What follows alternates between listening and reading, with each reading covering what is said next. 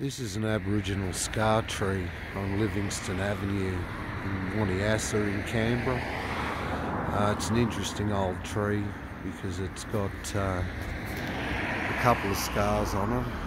The first one being, or the main one being a canoe tree, so a canoe scar.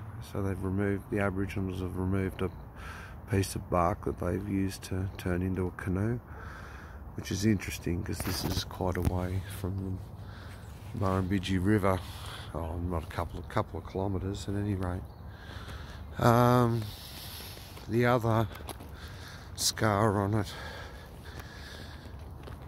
is located up the top, so quite high up in the tree, and I don't know, maybe a shield or something like that. So really interesting old tree. Europeans didn't get here until about 1822, so it wouldn't have been long after that, or maybe before that. But what's really disturbing is somebody has come along and cut a new one.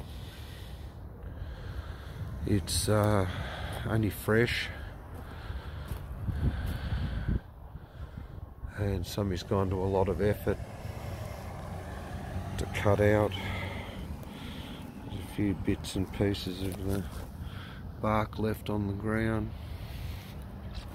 But I just find that really disturbing, because why not find a tree that doesn't have original scar trees on it, that isn't a heritage tree? So a bit in two minds about that, not sure what's going on. But yeah. So a very old scar tree in Canberra has been had a new scar added to it. Whether it's the local Kooris, I don't know, but it is disturbing, I think.